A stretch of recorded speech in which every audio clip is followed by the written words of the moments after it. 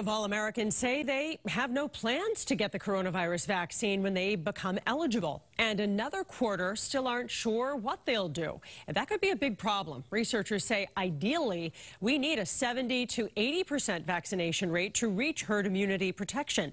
WBZ political analyst John Keller has been looking into vaccine hesitancy.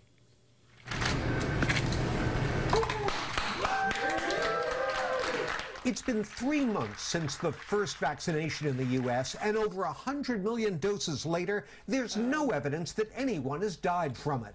But large numbers of people who can get the vaccine are choosing not to. The Massachusetts State Police say nearly 30% of their personnel have been no-shows at special vaccination sites they set up. In the Department of Corrections, the refusal rate is 60%.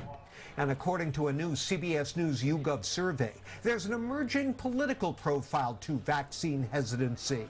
A whopping 1/3 of Republicans say they'll pass, a significantly higher percentage than among independents, blacks, or Hispanics, and more than triple the number of Democrats saying no. What's to be done about it? How you doing, Dr. Fauci? Dr. Fauci, how you doing? Dr. Anthony Fauci and other health professionals are casting a wide net. We can get back to normal. Let me inform you. Let's all get the vaccine. And grassroots appeals like this one have eased resistance among minorities, polling shows. Doc says it's good, and trust me, it's good. But it won't be easy to get conservatives on board. That CBS poll found 61% of Republicans who remain skeptical of the vaccines still think they haven't been tested enough. 48% fear the side effects, and 45% say they just don't trust the government, period. Turn those numbers around.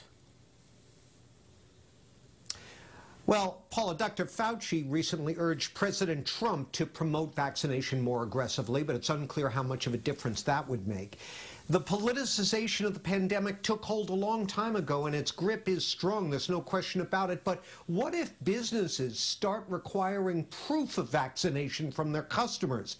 That's already under discussion regarding international travel. And while the legal implications would need sorting out, that might be necessary to prompt the stragglers to get vaccinated and make herd immunity a reality. We'll soon see. That kind of effort could be a game changer. John Keller, thanks so much.